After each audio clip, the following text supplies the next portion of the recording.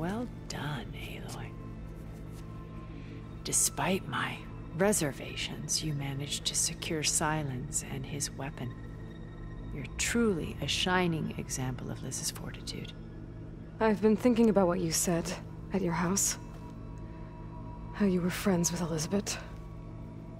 It was more than that, wasn't it? Perceptive as ever. You're right, we were together for a time.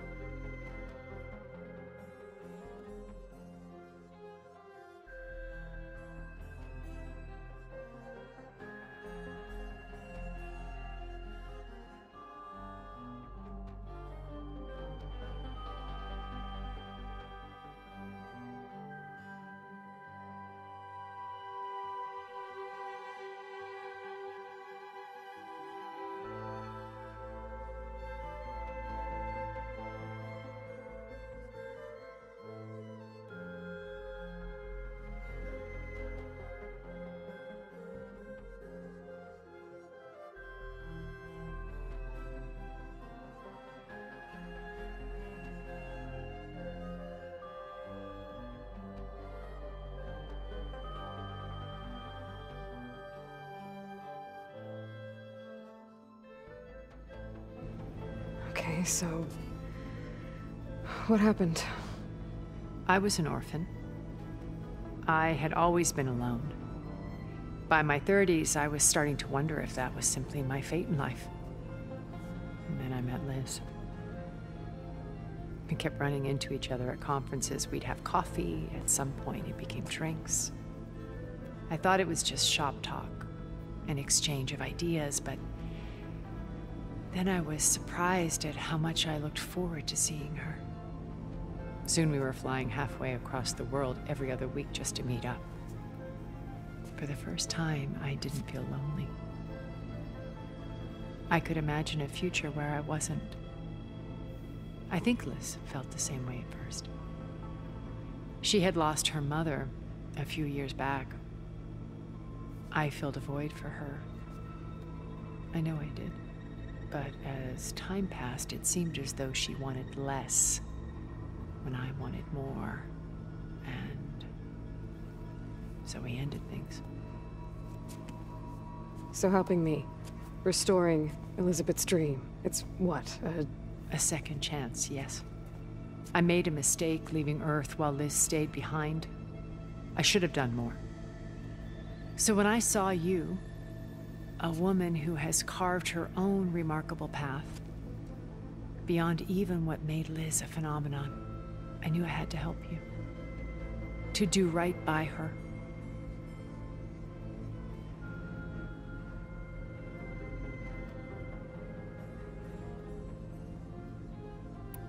Why do you think Elizabeth pulled away? I've wondered that for 1,000 years.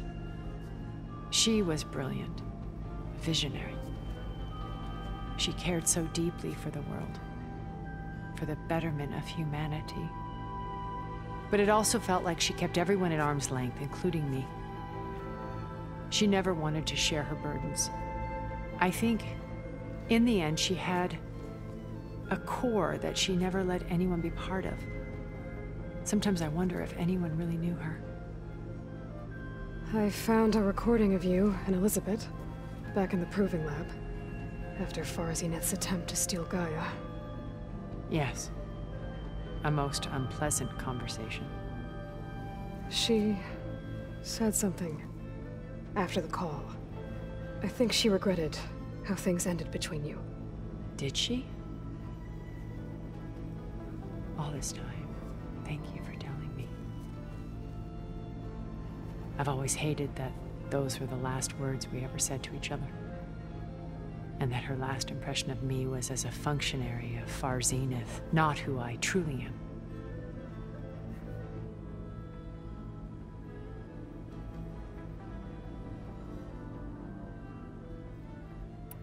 Why did you make the data channel look like your house?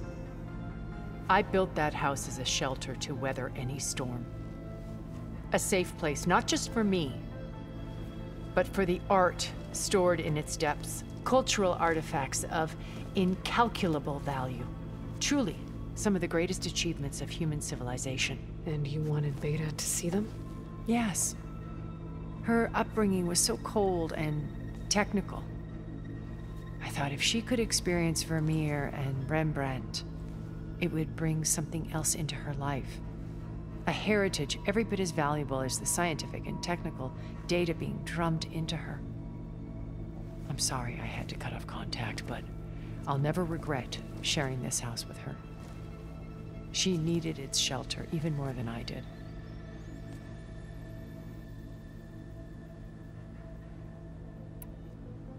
You said before that you're not like the other Zeniths. That you never were. But you went along with all of their plans. Out of necessity. I'm not proud of it. But complicity became a means of survival, both when Earth was consumed and when the colony on Sirius was destroyed. I did what I had to. But I resolved to remain one step ahead of the others, to try to undo what damage I could. Hence the data channel with Beta. The secret passage into their base and the little trick I pulled to save you.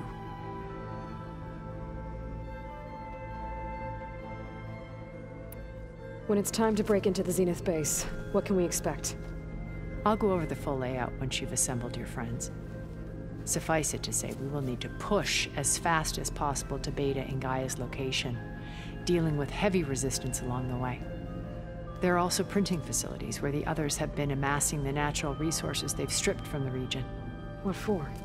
First for use in the base's infrastructure, and then to fabricate more Spectre drones, a small army of them. In addition, they've also been ferrying materials to and from our ship in orbit. After hundreds of years luxuriating in our digital comforts, the ship was barely space-worthy when we made our escape. Disaster can strike at any moment. We've learned our lesson. Have you figured out how Silence's weapon works? No, and he's been very careful not to allow me near it. I'll admit it bothers me, but regardless of how it functions, I am confident it will deactivate the other shields en masse. How many of them are in the base? 10, including Eric and Gerard. Only a handful of us made it to our ship when our colony collapsed.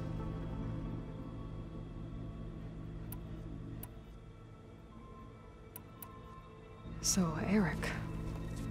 was he always a bloodthirsty psychopath? I believe he got worse over time.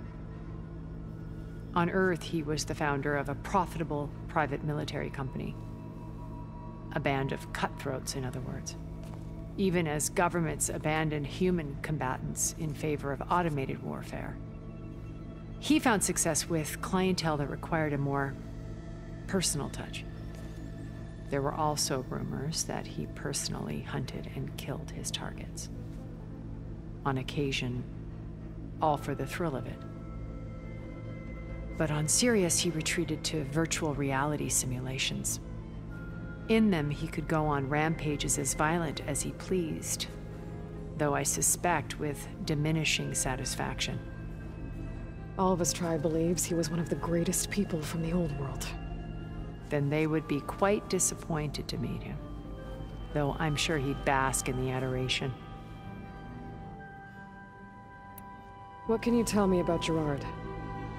He was the head of the world's largest financial conglomerate, and as such had dealings with almost every major corporation.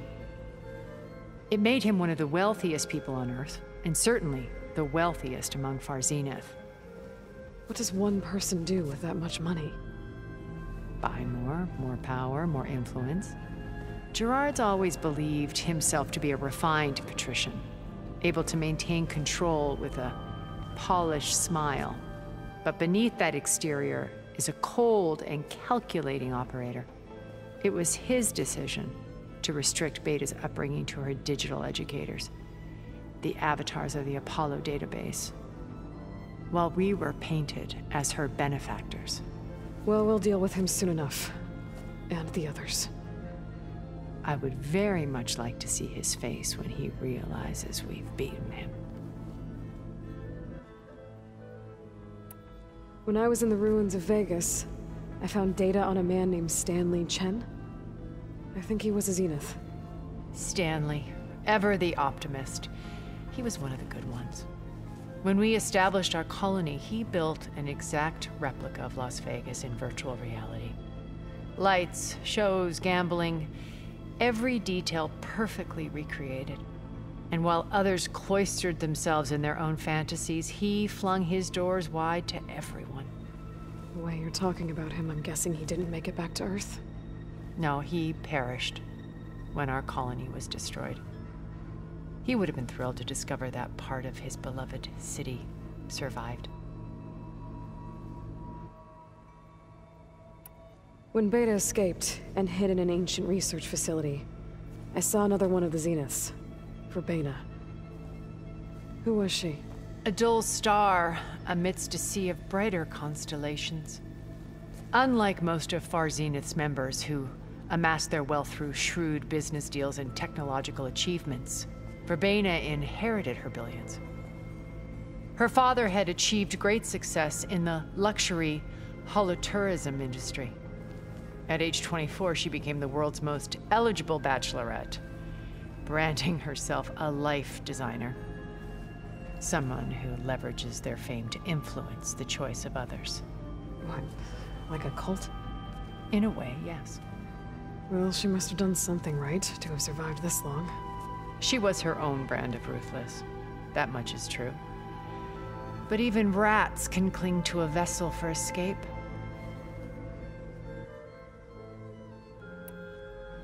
Okay, so I've had run-ins with a handful of Zeniths. What about the rest? An array of the wealthiest people on Earth. Titans of their industries. And let me guess. All selfish and ruthless to the core? Most, but not all. There were a few with whom I got along. Annika Murjani, for instance, was always delightful. She founded the Holonet's most successful dance channel and was herself mesmerizing to watch. And I had fascinating discussions with Song Jiao about her work in cellular biology.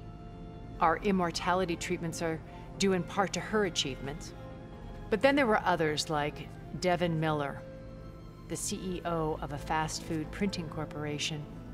His only real preoccupations were perfecting his golf swing and taking self-hollows. When I think about all of us, we really should have accomplished more. We had eternity.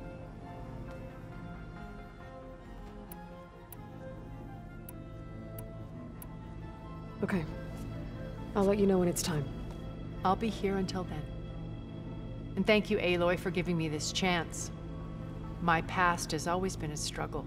More than once I've lost everything. But when I look to the future, I see Liz's dream fulfilled. A universe of new possibilities. Maybe we can make it happen. We will. I won't let anything get in the way. I promise you that.